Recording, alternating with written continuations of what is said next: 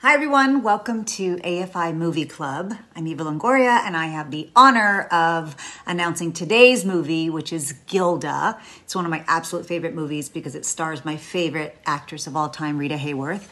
The movie was an American film noir.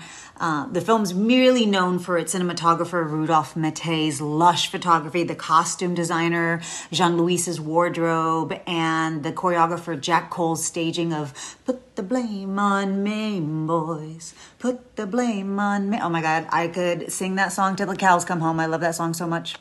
A little trivia. While GILDA was going to be released, it was widely reported that an atomic bomb was going to be tested at Bikini Atoll, which is these islands, Marshall Islands in the Pacific Ocean, and it was going to bear an image of Hayworth, which was a reference to her bombshell status. That's where the word bombshell came from. So it was going to be decorated, this bomb was going to be decorated with a photograph of Hayworth, cut from the June 1946 issue of Esquire magazine. It was stenciled on the device and it said GILDA in big black letters. And although the gesture was to promote the movie and it was supposed to be meant as a compliment, Rita Hayworth was deeply offended. She was so upset that this atomic bomb had her face and name on it.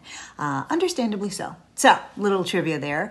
Go to AFI.com to find out how to watch it. I hope you love it as much as I do.